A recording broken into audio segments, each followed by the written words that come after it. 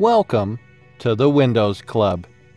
If the Windows key and the Spacebar combination doesn't work on your Windows system, then either read through this article on the website or simply watch this video.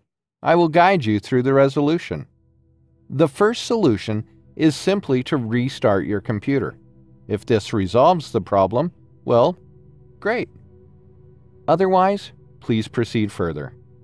The second solution is to run the Keyboard Troubleshooter. Right-click on the Start button and select Settings.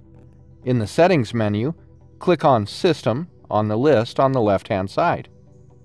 In the right pane, please scroll down to Troubleshoot and click on it.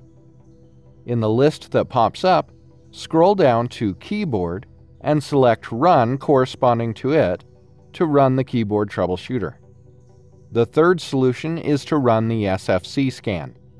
Search for Command Prompt in the Windows search bar and select Run as Administrator in the right pane to open the elevated Command Prompt window. In the elevated Command Prompt window, type the command SFC /scan now to invoke the SFC Scan. Reboot the system once the scan is completed. The fourth solution is to install the latest keyboard drivers on your system. Please do so from your system or keyboard manufacturer's website.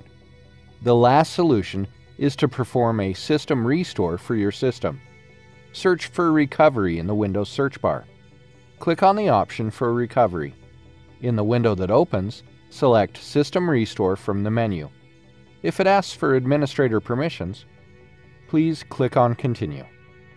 The System Restore window should open. Select the restore point and press Next. Proceed through the System Restore process to revert your system to that date's settings. Now reboot your system. Isn't this easy and interesting? If you have any doubts, please go to the original article on the Windows Club and write your question. We will surely answer it. Thank you for watching this video. Have a nice day.